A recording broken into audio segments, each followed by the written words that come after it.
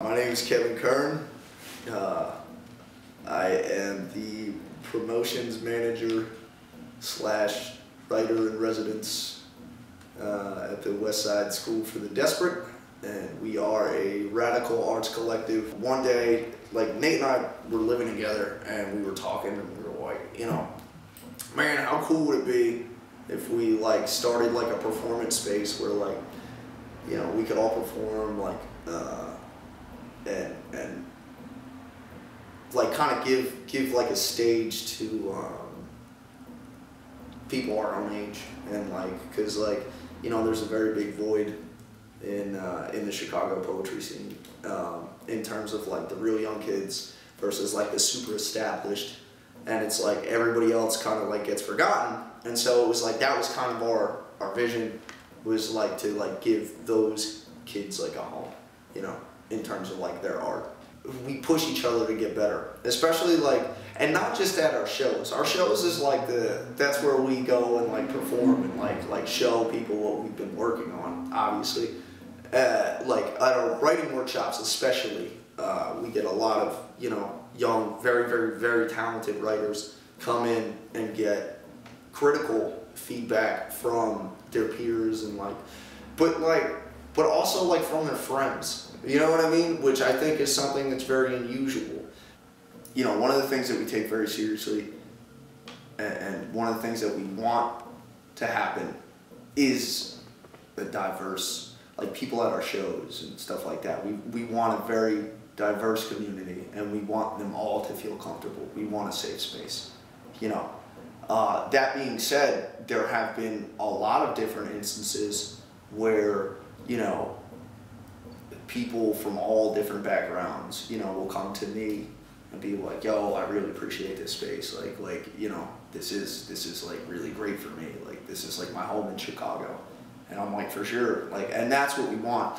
And right now we're taking steps to make everything, more diverse. We want more representation of, people of color and people of different sexual orientations and stuff like that, because again, it's all about building that community, and you can't do it with just one set of people. All the money we make in terms of door and things goes right back into the space. So I don't see a penny of it, Steph doesn't see a penny of it, Julie doesn't see a penny of it, Nate doesn't see a penny of it. Most of our funds actually went all into our book.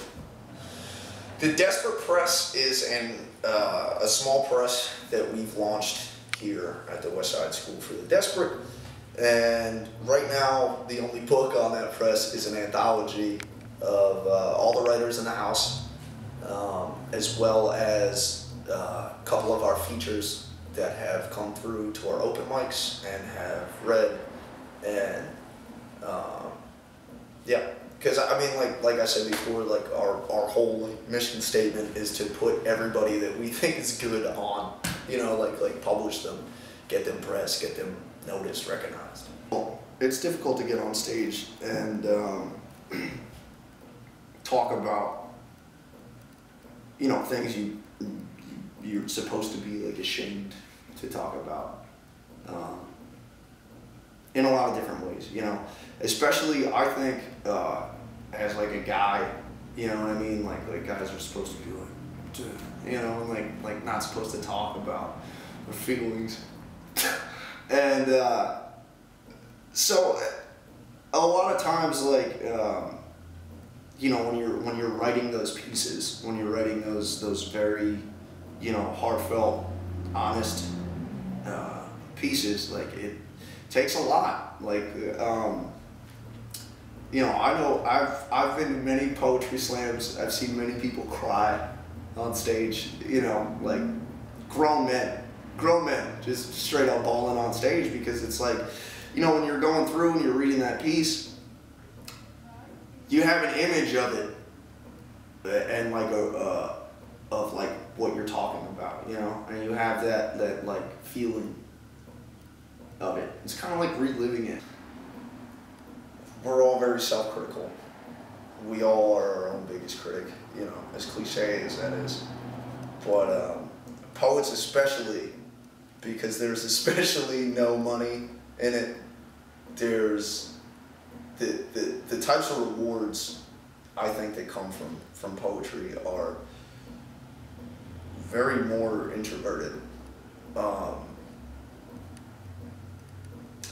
Certain experiences and things like that I could have only experienced if I was a poet.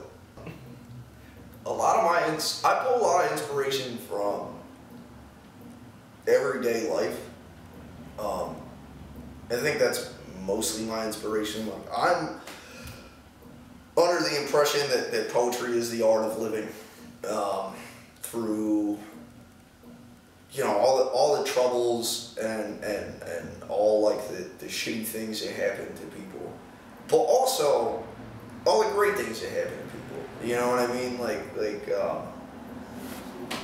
whether it's like, you know, oh, I wrote a poem about last night I was on a double-decker bus and I got fucking hammered and screamed at the top of my lungs because it made me feel alive. You know what I mean? Like those kinds of things are interesting to me. If I couldn't express myself through poetry, I'd probably die. I feel like the majority of artists feel like that. Like, oh, if I can't express my feelings, like, you know.